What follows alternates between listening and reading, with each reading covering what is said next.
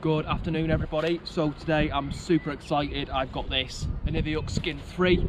So many people have told me not to get a single skin wing for multiple reasons. Basically they say they are shit. But when people tell you not to do something, what do? You do it.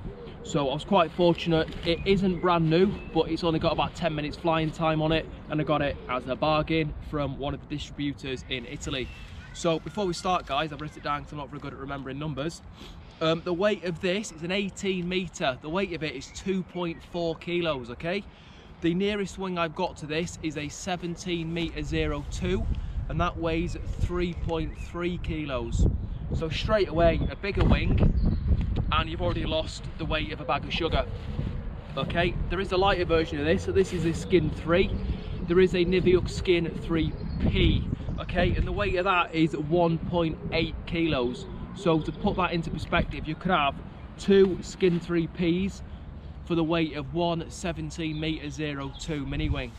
Okay, the price for the Skin 3 is £2,300, okay? That's on Flybubble. But what I have seen, you can get the Skin 3P for exactly the same price. So if you need it lighter, you can get it for the same price as you could get this one. Okay, so what I'm going to do guys is I've not actually had it out of the bag yet. I've had it a couple of days. I've been itching to get it out. So what I'm going to do is I'm going to get it out now. We'll talk over my initial thoughts. We'll have a look at the wing itself, and then what I'll do at a later date is I'll fly it. I'll do multiple videos on ground handling, launching, landing, thermaling, ridge soaring, all that good stuff, okay? Because I've not seen anything on the internet of somebody breaking it down. Loads of videos of people flying them, but nobody really explains what it's like. Okay, so what I'll do is I'll get it out now. I'm mega excited about this.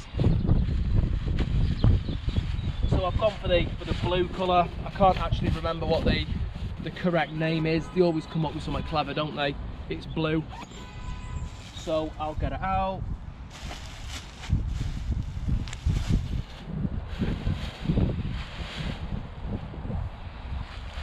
A little trick I was shown online is do it like this. If it's windy enough, which I don't think it is, use the wind like that. Go, let it go.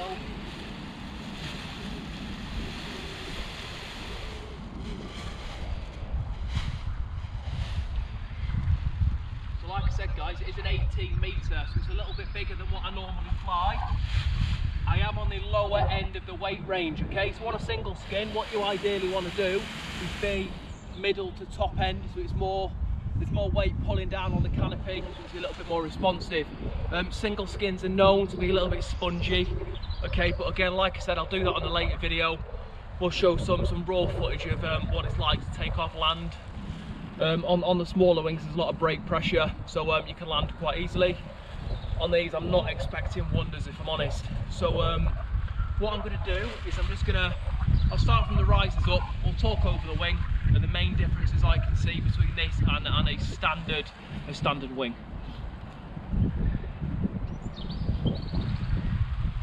Pretty cool, isn't it? So what I'll do is pull these out. So if you come over here guys, we'll talk from the bottom up. So straight away, obviously we've got the connection points there. Then here we've got the trims.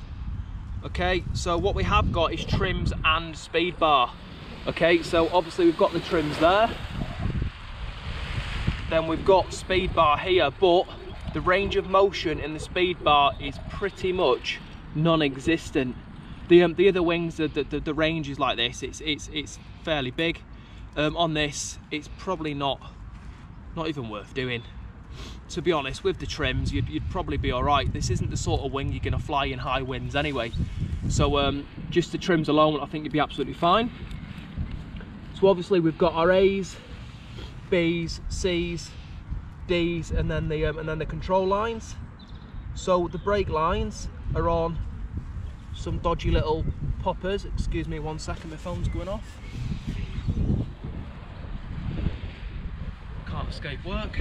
So like I said, guys, the control lines, the brake lines, they're not on buttons, they're not on magnets, they're on little poppers, what are magnetised. So if you just zoom in and have a look at that. So they literally slot in like so, and there it magnets, it sticks in. That's quite good. That feels good. It's like something you'd expect from Apple. Straight in. That I like that. Oh yeah, it's worth the money just for that. Anyway, so like I said, you've got your A, B's, your C's, your D's, your control lines, your trims, your speed bar there. Then working up, these are sheathed, guys. Okay, so these lines are sheathed. So if you just come a little bit closer and have a look at this, we go in from sheathed lines, which obviously they tangle, you can untangle them easy. We go to unsheathed lines, and this is basically like cotton. These are an absolute bloody nightmare to untangle. I had a U-turn Everest, and every single line was unsheathed, and I hated it.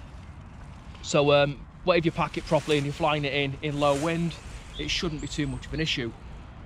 So that's the lines, that's the riser sets. So the actual wing itself, what I'm going to do is I'm going to lay it back out because the wind's rolled over a little bit, and then we'll have a look. So we'll come to this edge. So from the bottom up, straight away you can tell you've got these ribs. Normally every wing's got this on the inside, you just can't see it because there's another layer going over the top. But due to this obviously being a single skin, it is exposed, so there's nothing new there. What it does is it goes from a single skin here to, we've got our entry points here, our cell openings, so obviously the air rams in there and the air bleeds out of there. Okay, so basically this part will inflate to a certain extent and the rest of it will not, so it's not far off of a hybrid. If that was a little bit further down and sealed, it would be a hybrid in my opinion, but obviously it's a single skin because the air comes in, it pisses out of there, and the rest of it is like a bin bag. So that is the same, guys, all the way along.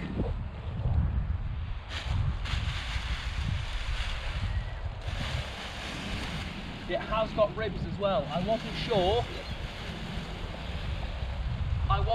if it had ribs, but it does. So like every other wing, you've got these really small Capri Sun straws or little beams going all the way along. So when you pack it, make sure you're careful and you pack them together. If they bend, it's not good on the wing, guys, and it is a bit of an issue. Okay, so that's that. What I'm going to do is I'm going to grab the risers and I'm going to try and inflate it and just see what it looks like. Okay, so I'll do that now, but you'll have to give me a second because the lines over here are in shit state. So this is what I was talking about before with the unsheathed lines. So if you want to have a look at this, it's a bird's nest already. I mean, they have only just got it out. I'm sure it'd be easy to sort, it is. But this is the issue with unsheathed lines, guys. They get little knots in them and it's an absolute nightmare, so bear that in mind, okay?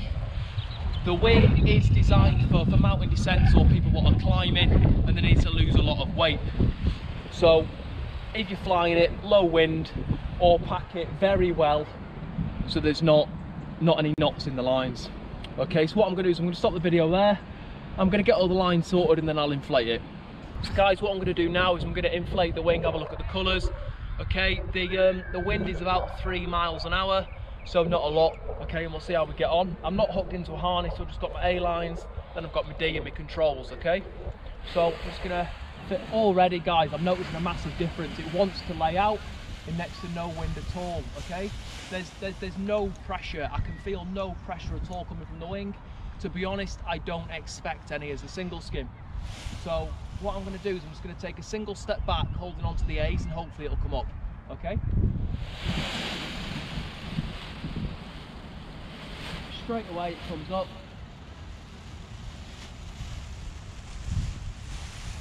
Nice colours. Yeah, no pressure in it, guys, which is fantastic.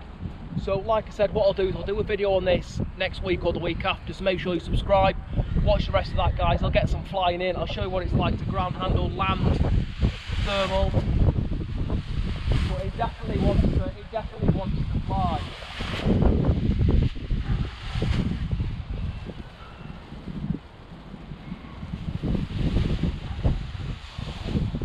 So guys, what I'm going to do is I'm just going to pack it away now. So I'm going to pack this away. Stay tuned, like, subscribe, do all that good stuff, and I will be in touch soon with more videos. Take care of yourself. Goodbye.